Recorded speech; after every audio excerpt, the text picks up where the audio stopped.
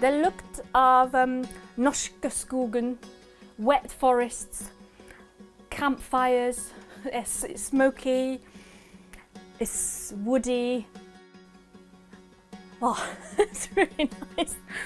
Don't eat it though. Ikke spis det. Feathery skin, patterns from within, pearls and stones, rocks my soul. Hun lager såper, like fristende som kakestykker. That's what I love to do. Rachel lager dem med inspirasjon fra norsk natur. Og vi elsker Norge, det er verdens beste land. Så. Men også inspirert av norske eventyr og Kittelsen. Min favoritthistorie er om Nøkken. He's brilliant, I love him. He's really scary. It's green and mysterious and murky. Rachel Simons flyttet til Fredrikstad for 3 år siden. Skal vi lage såpe? Skal vi? Hun har jobbet som arkitekt i mange år, men etter nedskjæringer måtte hun gå fra en trygg jobb. I've had enough. I've had enough of drawing lines on a computer and sitting in an office all day. And jeg elsker å lage greier.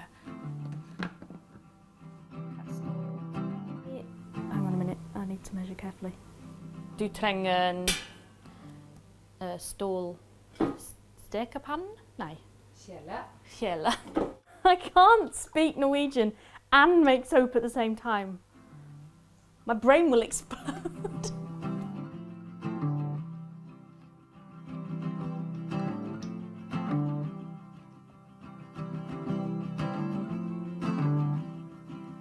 I am trying to define the word. It makes beautiful swirls.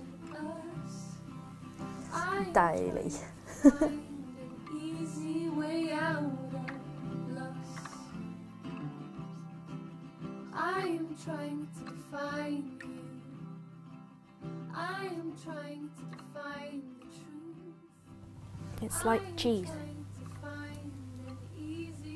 Selv om Rachel har laget såper i 12 år, kan det være skummelt å gå fra en jobb som arkitekt til å følge såpedrømmen. Really scary because I have 2 children to feed. Jeg må kjøpe mat til barnet mitt.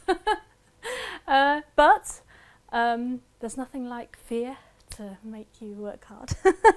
I don't know.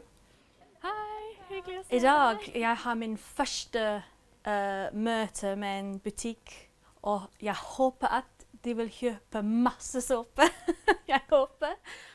It's rosemary, clary sage. Ylang ylang, that one. We really love her concept, you know. I think this is great for our concept. So I believe in you, Rachel. Thank you. First step here, next step the world.